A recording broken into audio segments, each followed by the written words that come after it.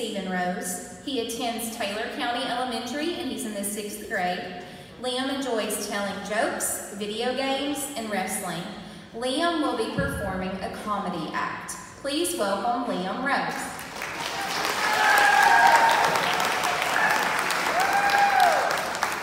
Hi. Hello.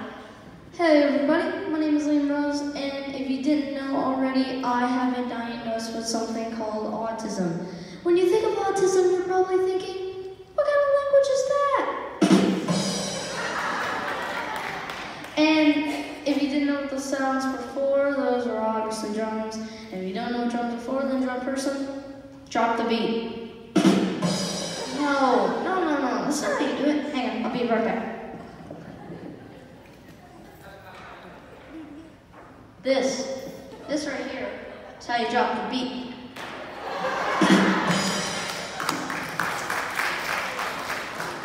Now, I don't want to go on and on talking about myself because I'm not a bragger. Instead, I want to get to know all of you who are in this auditorium. So, I'm going to have you guys take part in a little bit of a get-to-know-you survey. But before I start that, my first question is, make some noise if you hate surveys. My ears. This reminds me of going through as a drive-thru as a little kid at McDonald's and hearing the screech of the drive-thru speaker. Talk about a sensory overload. Let me tell you, those chicken McNuggets weren't worth it. And neither were the Big Macs. And the French fries, okay, I am getting a little hungry, so I guess they were actually worth it. Anyways, I'm getting off point. Let's get back to autism.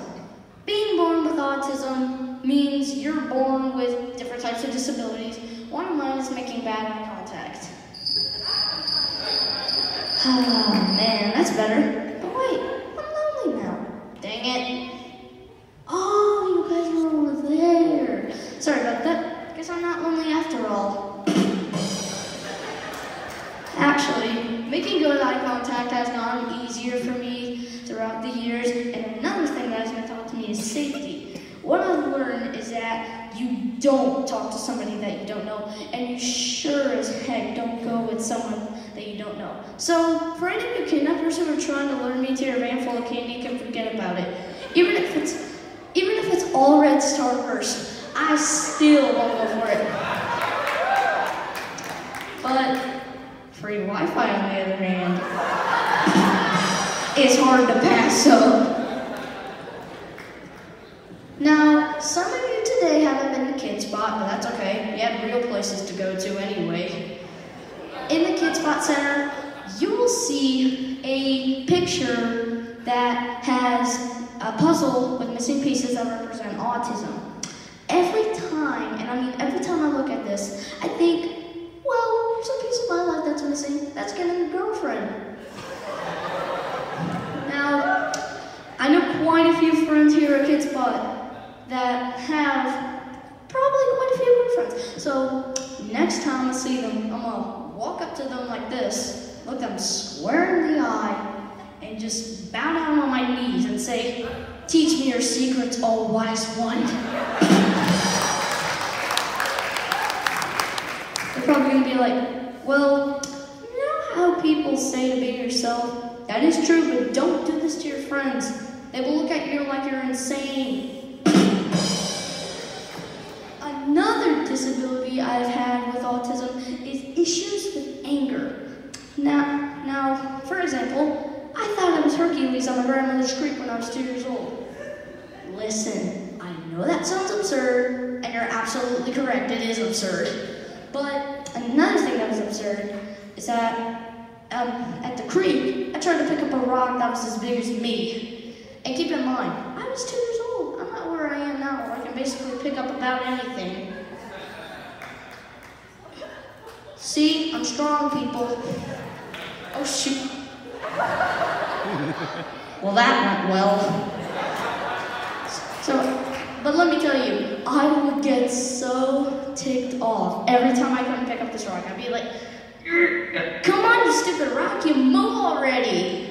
I was gonna be John Cena, it would be Dwayne Johnson, aka The Rock. body slam you somebody. No. Sheesh. But rocks weren't the only thing I hated as a kid. I still hate stuff till this day.